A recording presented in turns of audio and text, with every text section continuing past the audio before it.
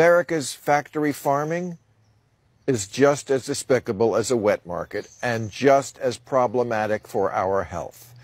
Factory farms have a lot more lobbyists, but ecological time bombs tick the same.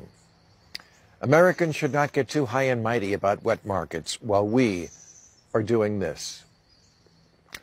Most, if not all, infectious diseases are zoonotic, meaning they start in animals and jump to humans. AIDS likely came from primates. Someone butchered a monkey or one or something they shouldn't have been doing with a monkey. Mad cow came from cattle, eating cattle, which is like feeding a chicken an omelet. Just 2 weeks ago, a fatal strain of bird flu was confirmed in a commercial turkey flock in South Carolina.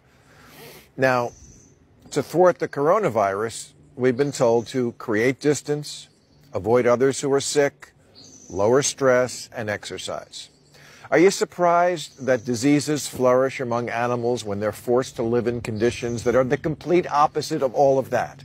They're on top of each other, they can't move, they're stressed out. I've seen airports treat luggage better than we treat animals. Egg-laying hens are starved and given no water for weeks to shock their bodies into molting. Beaks of chickens are removed. I could go on. Have you ever driven by a high-density feedlot? Yeesh. To get relief from the stench, you have to stick your nose in an egg salad sandwich.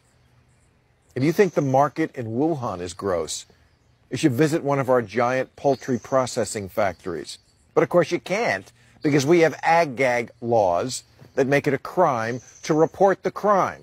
And it is a crime of animal abuse that goes on in our food industry. You're worried that the mailman has coronavirus? 80% of pigs have pneumonia when they're slaughtered, because we make them live in conditions that would make a zombie vomit, and then, so they don't die before we kill them, pump them full of antibiotics that in turn get passed on to humans. That in turn leads to antibiotic-resistant diseases, that in turn leads to us dying from ever-evolving contagions. It's 6 degrees of tainted bacon. We're on the cusp of returning to a pre-antibiotic era, where strep throat was a death sentence. Let me put it as basically as I can. If we keep producing food the way we do, you're going to get sick with something medicine cannot